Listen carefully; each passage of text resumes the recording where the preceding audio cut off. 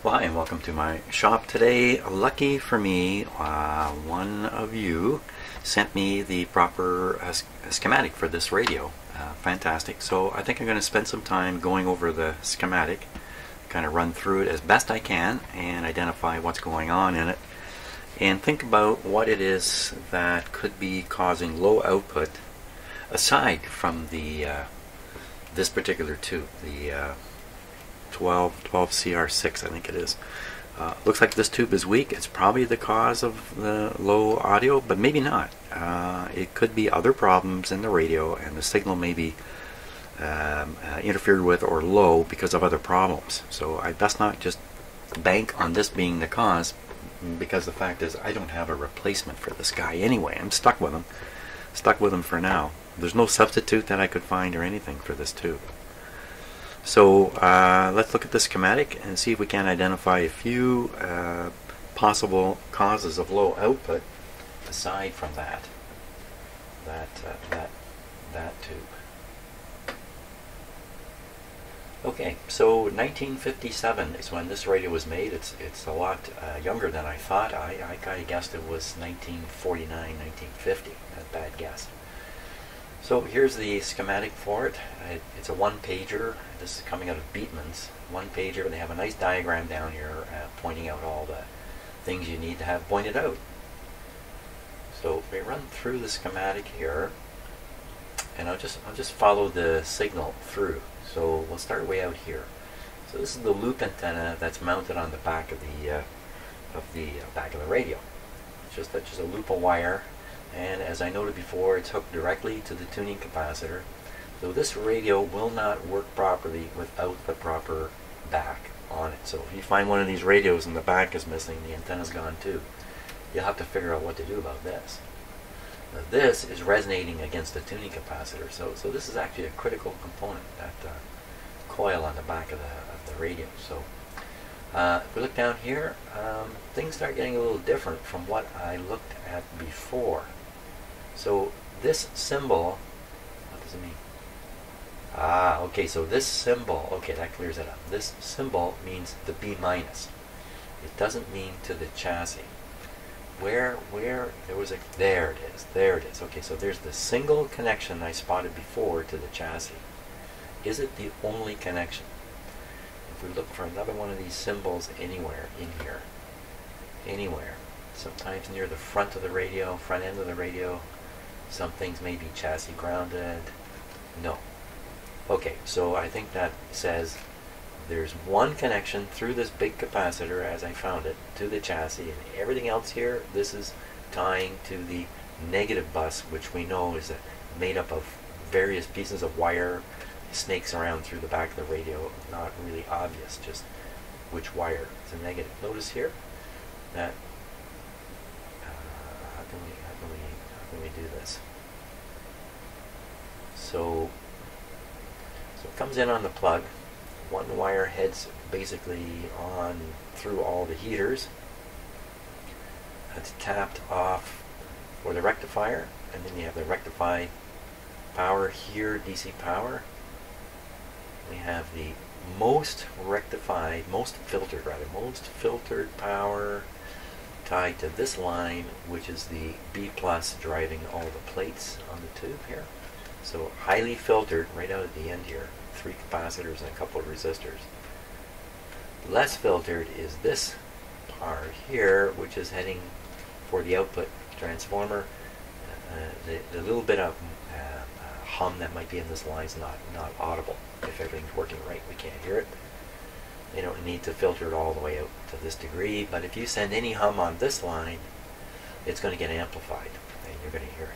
That's why this one needs to be so smoothly filtered. Tubes in series.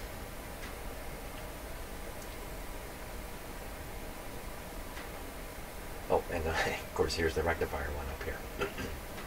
I was going to say, hey, they left the tube out. Shows you the voltage drop along the way.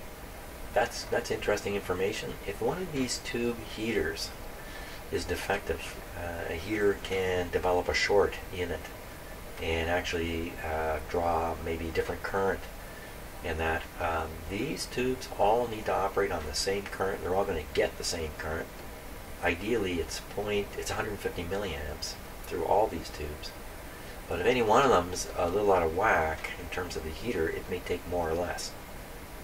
That would cause that tube to misoperate. If you remember when I fired up this radio with the new old 12BA6, that 12BA6 glowed like a light bulb. What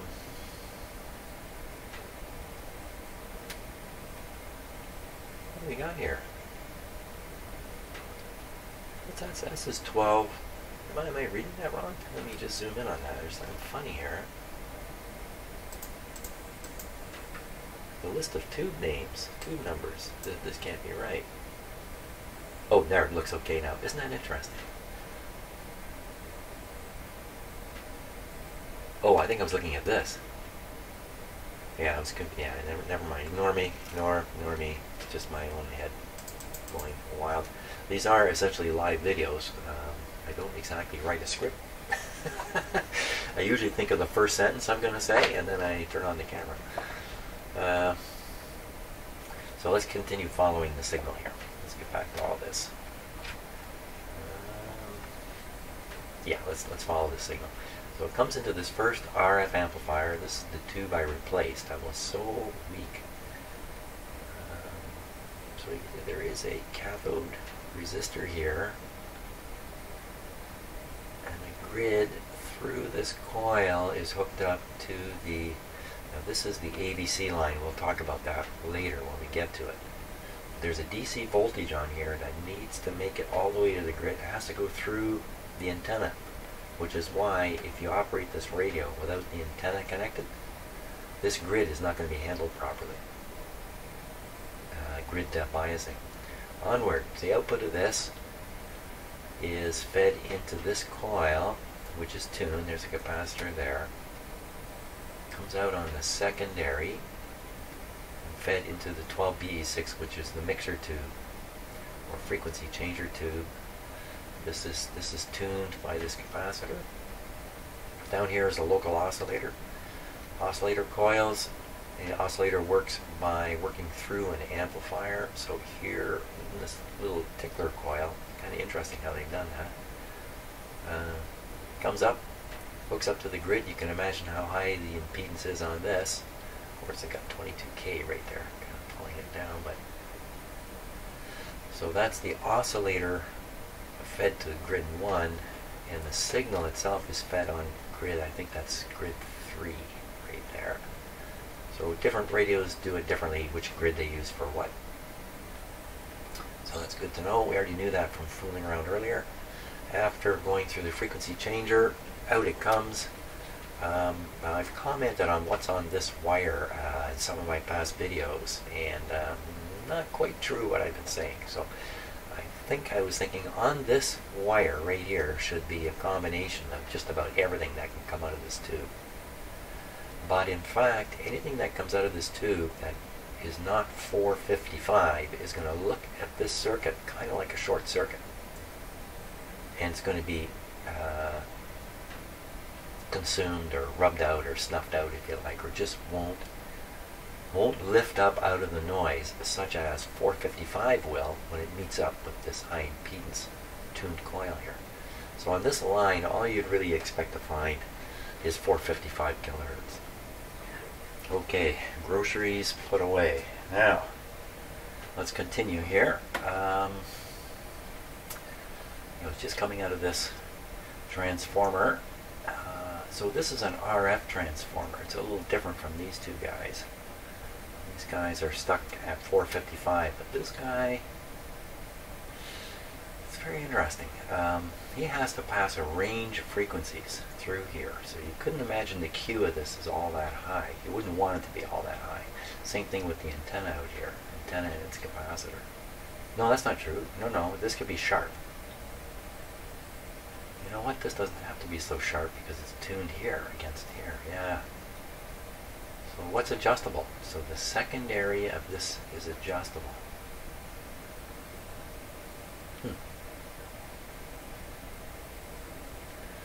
You you've got this adjustment. Look, you've also got this.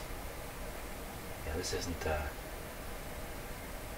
Don't think this one's variable here. We'll have to keep an eye open for that, because sometimes when they put an arrow on the end of the symbol, it means it's variable. Like these ones, they don't have an arrow. So it would be a trimmer for here. That makes sense. There has to be a trimmer for this one to tune it up. So I guess that's what this is. This is the trimmer for the capacitor, but at the same time, you can also change the inductance. Okay, well, watch for the oh, there's no instructions. There's no alignment instructions I've found, or anyone's found, for this radio at this point. Okay, I'll have to think our way through that when the time comes. From here on in, things are pretty standard though. So oscillator frequency, local oscillator frequency mixed in, out comes the IF at 455, or whatever it is, 460, 455. Comes into the IF amplifier tube. This is where most of the oomph comes in the radio, and most of its amplification, if you like, usually is in this tube. A much stronger signal comes out into this transformer. So from here, the output goes into the detector tube, really driven onto that little plate there, that little diode plate. So it gets rectified, and you start building up a DC voltage in this wire here. Looks like these little capacitors up here, they're inside the can, they're not even outside. Looks like they're probably RF snuffers. They're trying to get rid of any RF that's left. They're trying to just be left with the audio that's contained in the signal. But after rectifying it, you can get that audio. Let's put it that way. This must be called the diode load resistor here, 47K. Come into this phono plug on the back. It's quite clear how they've drawn it here, how it works as a switch. So as you push in the plug, you open these two little contacts here and replace the input with what's on the end of the plug shaft, which is the phono input, would then be connected down here. But without anything plugged in, this switch is closed. So the radio signal is coming out and heading towards the volume control. Top of the volume control, bottom's on B minus. It's a 500K, this is a 47K resistor. So the bulk of the output shows up across here, of course, where you want it. And we have the slider to select how much you want to send on its way, a capacitor to block the DC that built up in the rectifier here and block it from going any further. Kind of funny because it's going to show up on the other side of the capacitor anyway through a unusual circuit here in this radio. But the radio is advertised as being a volumatic. It's also a registered trademark. Volumatic. Now, all these radios have an automatic volume control, an ADC, if you like. This one's got two, and one of them is done in the audio here, which is a little unusual. Well, we'll look at that in just a moment. So that DC voltage that's built up here is on this wire. Now you meet up with this huge resistor here. You'd think, well, nothing will be left on the other side. But on the other side, all there are basically open grids.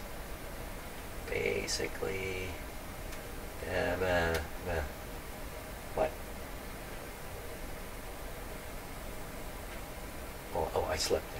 Oops. Whoop. What? No, I didn't. I didn't slip. What? Okay, not sure what's going on here. Okay, not to worry about it though. But if you follow the wire up here, through the coil, and out to the grid, and same thing here, up here through the antenna and to the grid. So AVC is running on this line, and the impedance is super high because it actually goes nowhere. It just goes to grids and dies out. So even though you got a huge resistor here, the voltage on this side should be pretty similar to the voltage on that side. There's no current flowing through it. If you didn't have this huge resistor here, then the high impedance you're looking for on this line and all the grids would disappear because you'd be hooking up the grids to this low impedance at the spot here, relatively low impedance. So this helps maintain the very high impedance out here. So the DC voltage is fed back, this grid, this grid, this grid, all three of them are being, the grid bias is going more negative with a stronger signal, causing the amplification factor to go down in each of these tubes. So each of these tubes are calmed down a little bit when a strong signal comes in. And pretty much all radios do that. And this one goes one step further because it takes that same voltage that's on this wire here, the ABC voltage, and fires it through another huge resistor onto the grid of the audio tube, which is very unusual. Typically these tubes are triodes with a couple diodes or one diode in them. A handy tube for a radio designer because it covers two functions that have to occur in these radios, and one is the detection on the diode and the other one is the preamp for your output tube. We combine them in one tube envelope here, but this is different. This isn't a triode, this has got a pentode in it. So I could be wrong about this, but I think a pentode leads to this tube effect, which is commonly referred to as remote cutoff, or along with this beneficial operating capability is the fact that it has a remote cutoff. It means it's pretty hard to drive this tube into cutoff. That's what it really means. So that, I believe, comes along with this variation in gain when you vary the bias on it. Well, it's got a number written right there. 0.95 volts. So maybe it's point.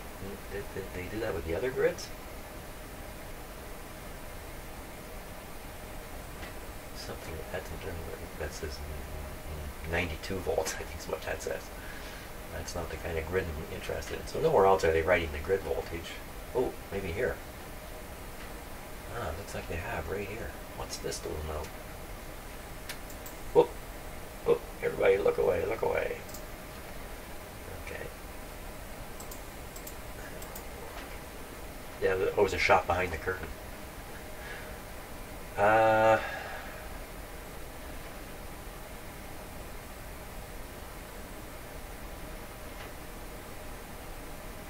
Well,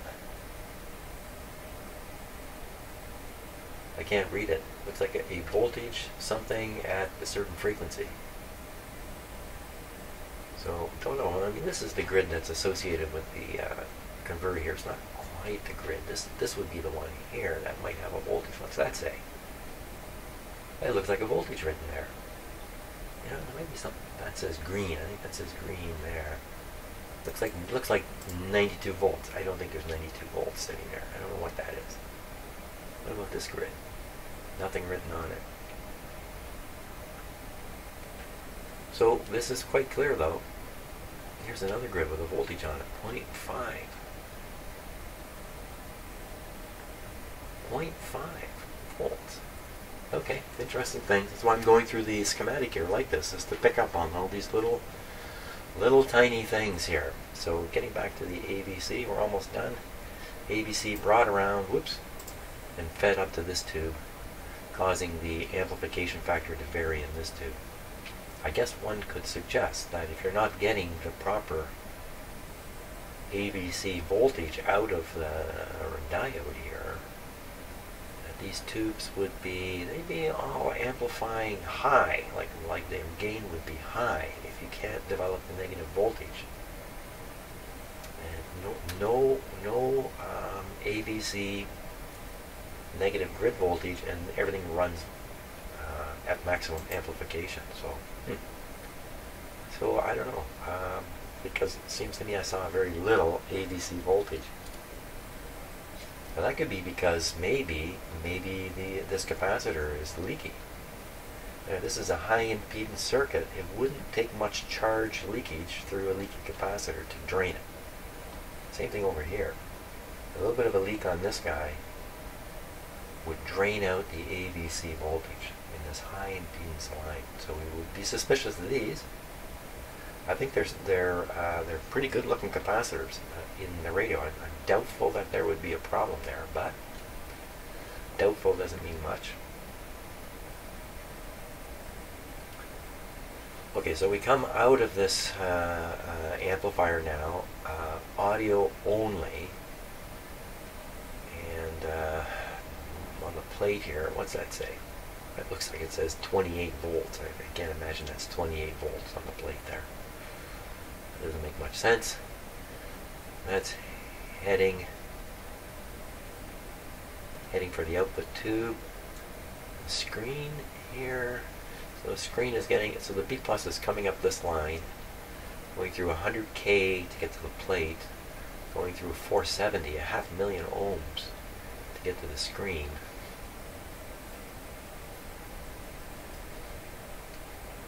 And they quiet the screen with this capacitor here. So if this capacitor is not working, I think the screen will may work against the amplification of the tube. I'm not sure. Like, in other words, the output would drop lower if this is not doing its job. 100 pico, 100 pico. Here's the tone control. So that's the tone control is a treble cut.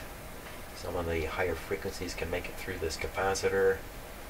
This resistor, 1 million ohm resistor, it's almost an open wire in a sense.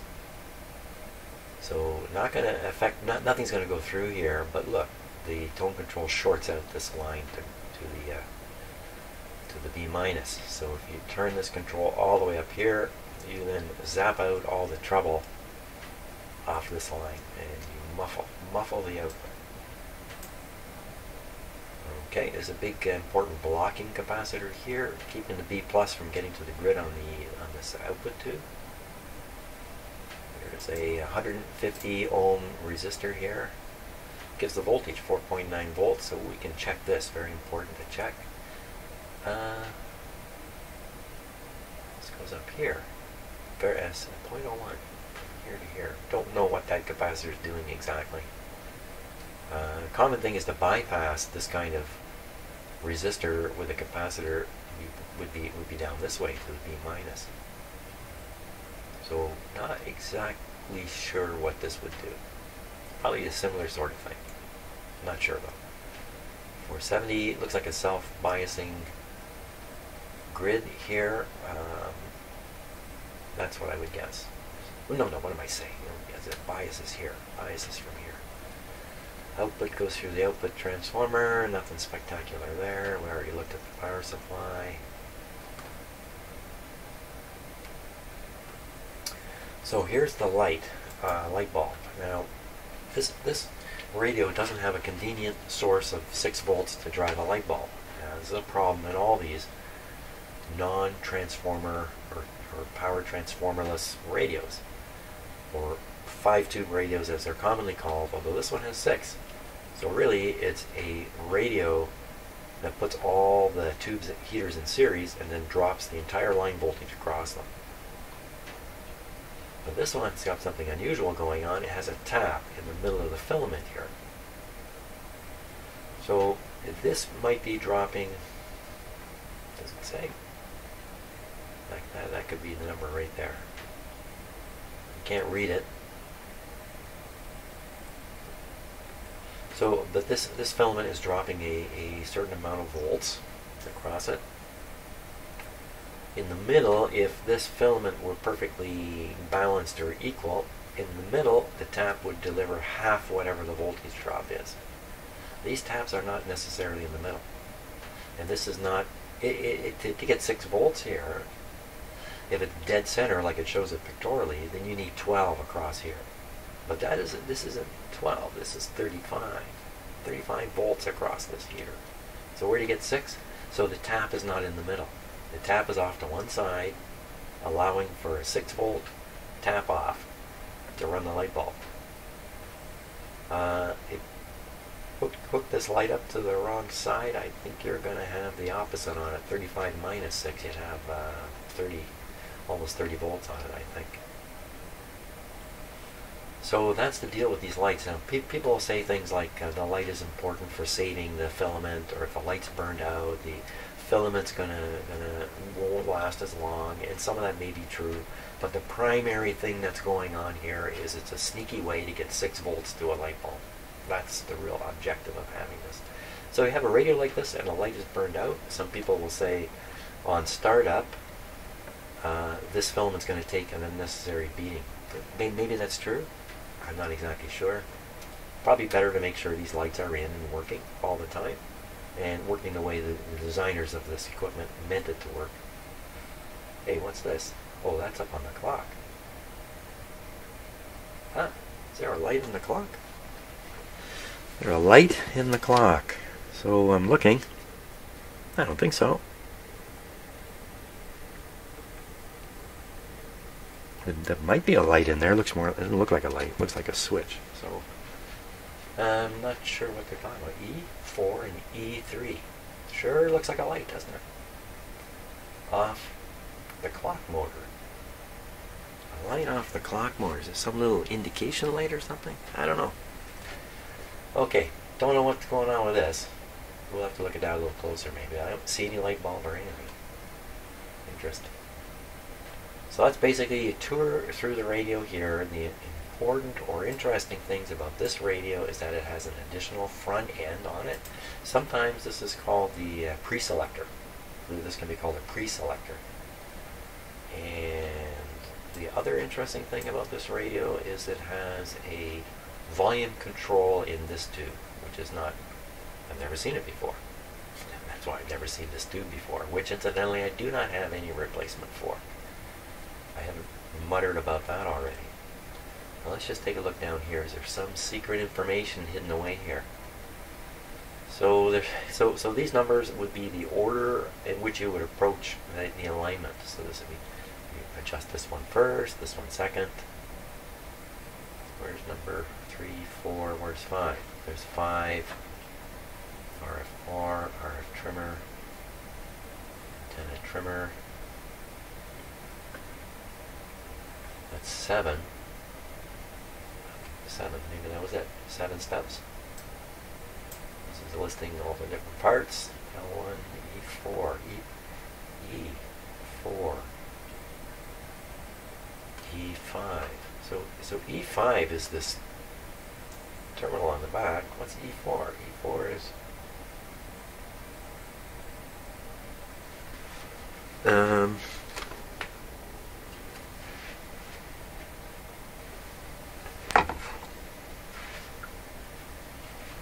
there is no E4. No, E4, this kind of looks like a light bulb here, doesn't it? But the only thing that's up here is the plug. No, that's here. That's here. E4. Wait a minute, that's the clock. Guess what? I see a light. Okay, I'll flip back to the cameras here. We'll take a look at some of these things. So, I discovered there's another light in here.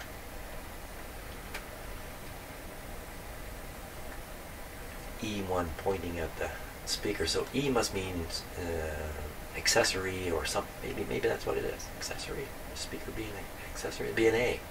Anyway, if you can spell. Okay. Enough looking at this. Now, just for interest's sake, we just roll up a little further up and find another radio in here. Let me just shrink this a wee bit. So this is the 57C. The radio I've got in front of me is called the 67C. The 57C has one less tube. It doesn't have this front end tube. So the antenna, like in many radios, feeds straight to the mixer tube. The rest of this is essentially identical to the radio that I'm working on, including the 12 CR6 tube here, and how the grid is handled. The grid has APC voltage applied to it, so it's the same sort of thing. Ooh, E1. Okay. Ooh, so I hope this isn't in my radio. This almost certainly is a very early integrated circuit. You can call it that. It's not a chip or a wafer of silicon. It's the actual parts, as far as I know, shoved into a little package. Package, I think, is the right word for it. One of these in your radio, boy, you can have a lot of trouble trying to deal with it. There's some notes down here. A 390 10% half watt Allen Brady type resistor. Allen Brady. So I've certainly heard the name Allen Brady. I thought it was related to a type of oscillator or something. An Allen Brady type resistor R9 has been added. Oh, to the CR6 tube. This resistor is wired across the filament to stabilize filament voltage during warm-up. Well, that's pretty interesting. So can we see that? So here's the CR. No, there's no component shown here.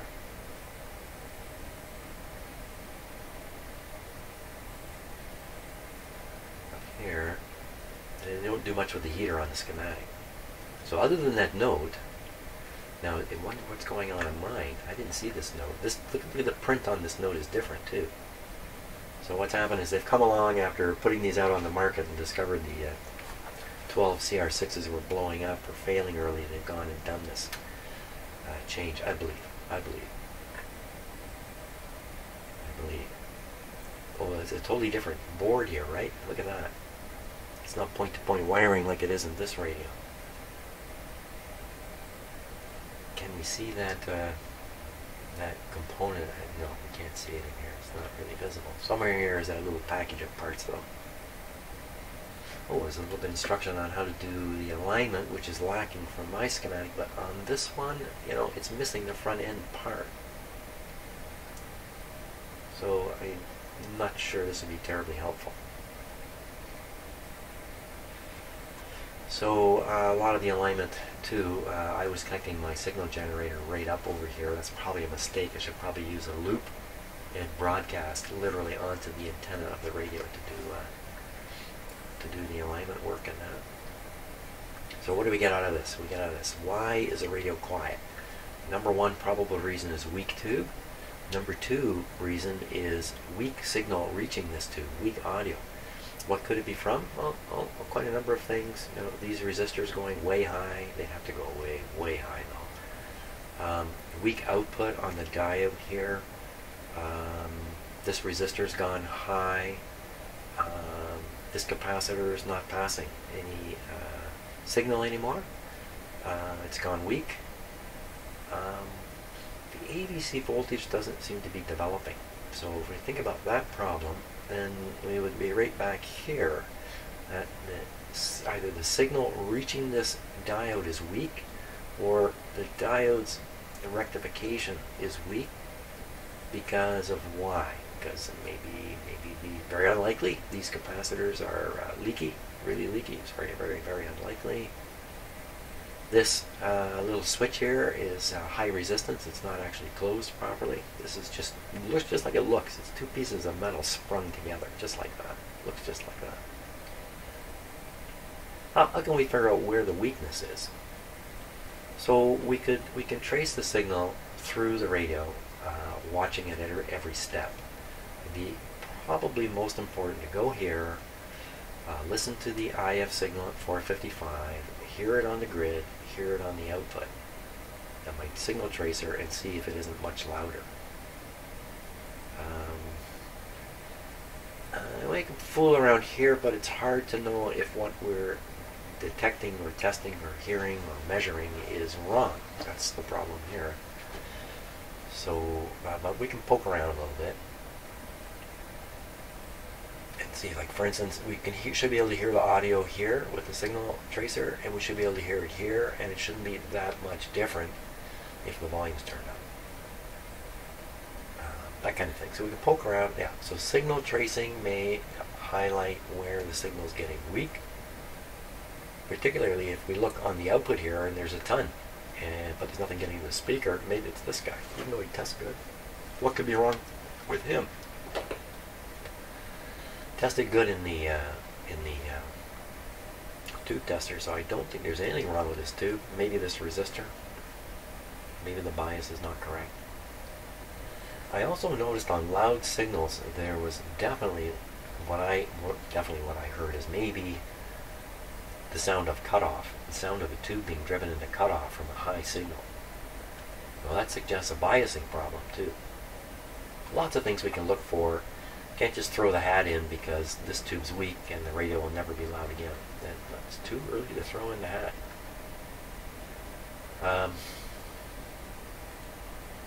So I think it's all about signal tracing to start with. And we'll just get a better feel for how the radio is working.